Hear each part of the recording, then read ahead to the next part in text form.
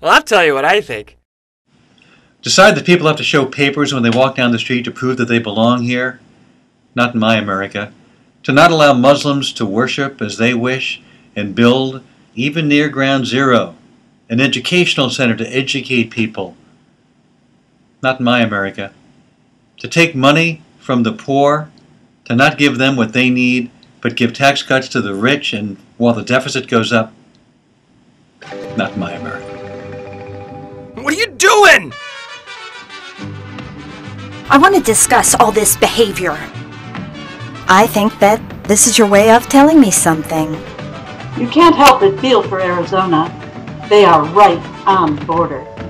They're the front lines of the immigration battle, and they're up against the insidious enemy who are downright scary. Anchor baby! The right is pretty damn fond of the meme, they hate us for our freedoms. The problem is, the only hating that I see of freedoms comes from the right. They hate the freedom of a gay couple to marry. They hate the freedom of a woman to exercise control over her own body. They hate the freedom of a citizen who happens to be Hispanic to walk down the street without proof of citizenship. They hate the freedom of a natural-born citizen to exercise that freedom of citizenship. This is not what this country was founded to be, and it will not stand. Not in my country. You're despicable. Good afternoon, sir. Are you ready to order? Yeah, I'd like the fettuccine alfredo and iced tea, please.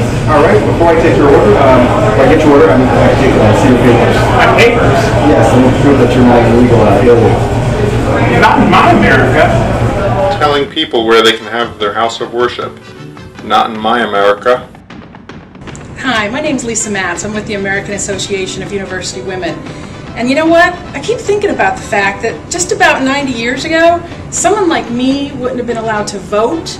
Earlier than that, someone with my Irish red hair would have not been welcome in many places. And I think about immigration today and these poor high school kids who have done well and gone to school and now can't go to college. We need to pass the DREAM Act because the DREAM Act is going to let people who've known no other home but the United States go to college and fulfill their potential like anybody else. It's only fair. That's my America. As you may have noticed, I always like to present a carefully reasoned argument. Christopher Columbus was Hispanic. He was here illegally and he had no papers. I wonder what Governor Brewer would have said. Dan Brewer has the cojones that our president does not have. That woman is an idiot. Writing for the Supreme Court in 1941, Justice Hugo Black said, "Opposition to laws permitting the invasion of the personal liberty of law-abiding individuals or singling out aliens as particularly dangerous and undesirable groups is deep-seated in this country. Hostility to such legislation in America stems back to our colonial history, and champions of freedom for the individual have always vigorously opposed burdensome registration systems." In other words, when it comes to Arizona's SB 1070, not in my America. I want your papers. I want them now. I don't have any papers. Hey, look, you have to show me some identification to prove you're not an illegal alien. I live in California. That doesn't matter. I need proof that you're here legally. It's the law, SB 1070. That's a bug spray. It's no law. Don't you at least have your I'm not a Mexican badge? No, I got this. That's why you look suspicious. This Arizona law demanding papers on the suspicion that you may be illegal. This is not my America. That reeks of racism and fascism. And now we've got people ranting about so-called anchor babies, talking about altering the Constitution. This is nuts. Sounds familiar. I heard about this in a documentary on Germany in the 1930s. This is not my America.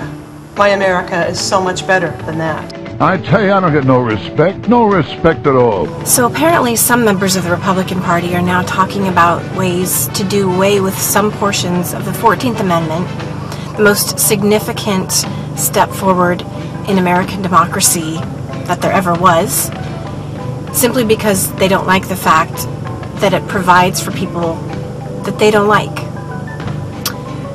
Finding ways to legally deny people basic human rights just because they're different than you, not in my America.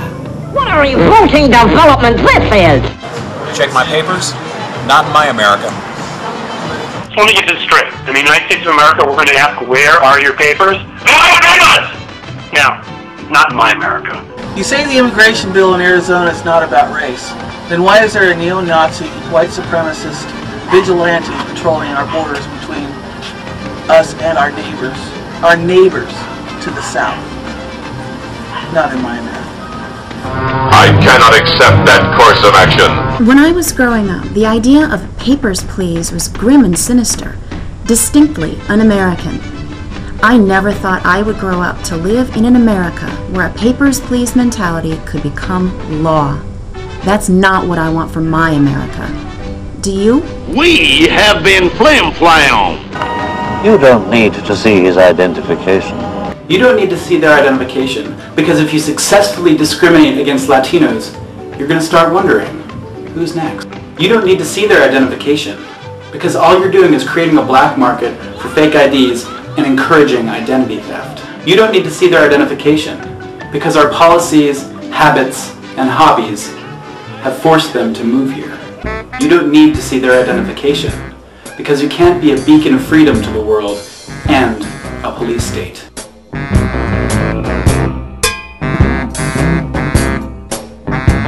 That's pretty much it.